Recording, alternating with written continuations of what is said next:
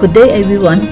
In this video, we are going to talk about how to calculate the standard deviation of a set of group data and how to compare and interpret two or more sets of group data based on measure of dispersion. Let's get straight to the example. The frequency table below shows the lifespan in years of plan A battery. Calculate the standard deviation for its lifespan in years. First, we build up a table for easy calculation.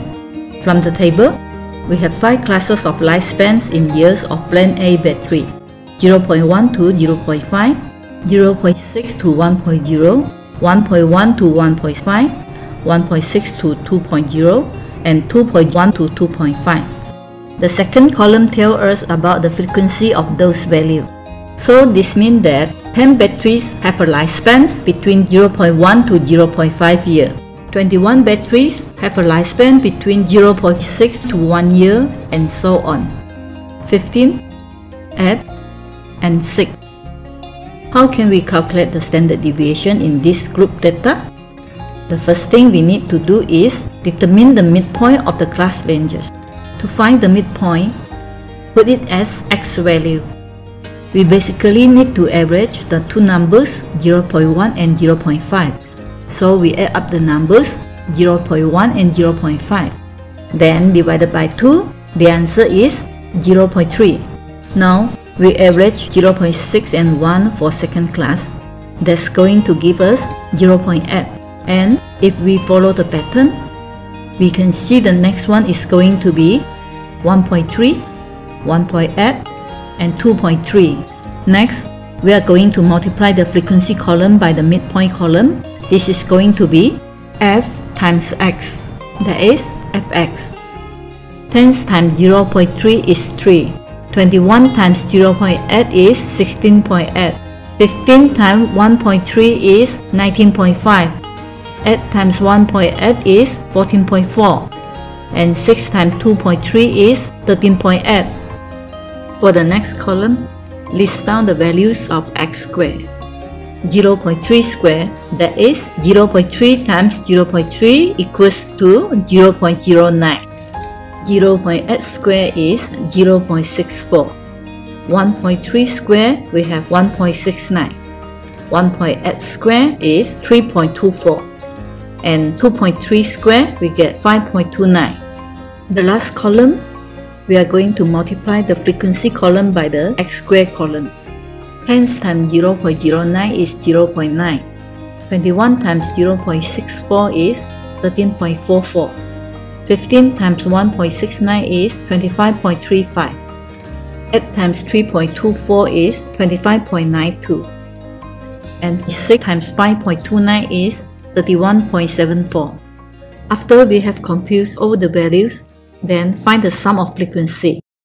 10 plus 21 plus 15 plus 8 plus 6, the total of frequency is 60.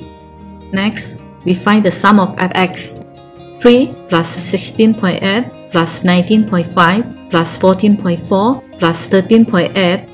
The sum of fx is 67.5. Lastly, the sum of fx squared.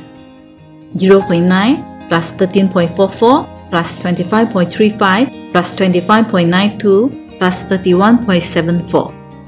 The sum of fx squared is 97.35.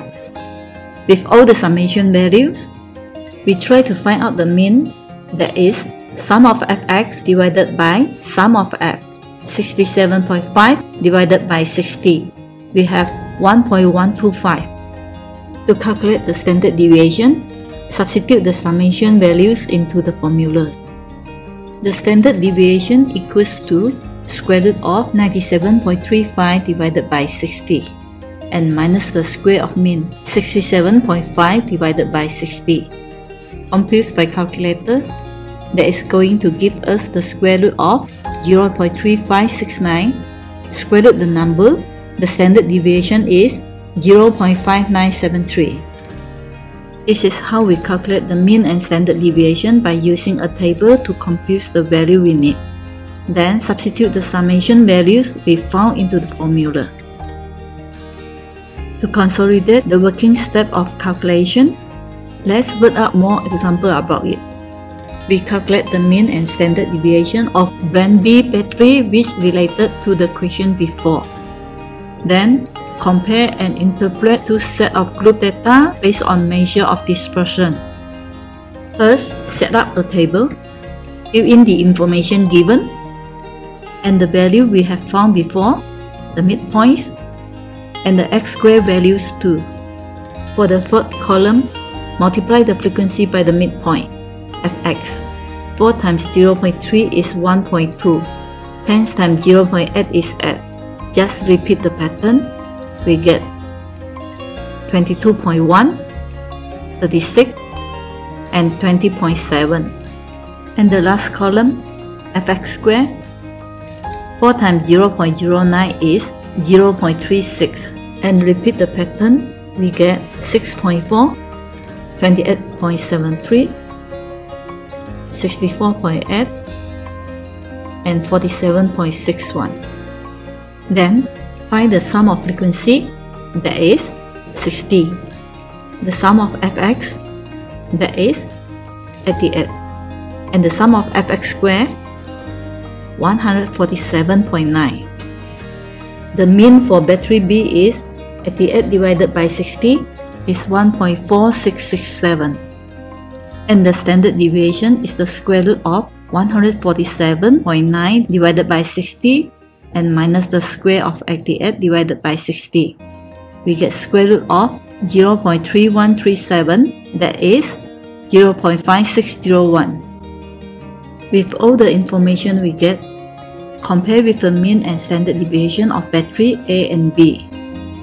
The mean of battery A is 1.125 with standard deviation 0.5973, and the mean for battery B is 1.4667 with the standard deviation of 0.5601.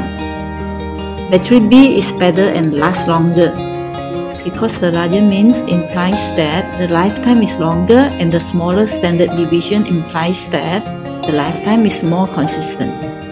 Here comes the end. Thank you for your participation and see you next time.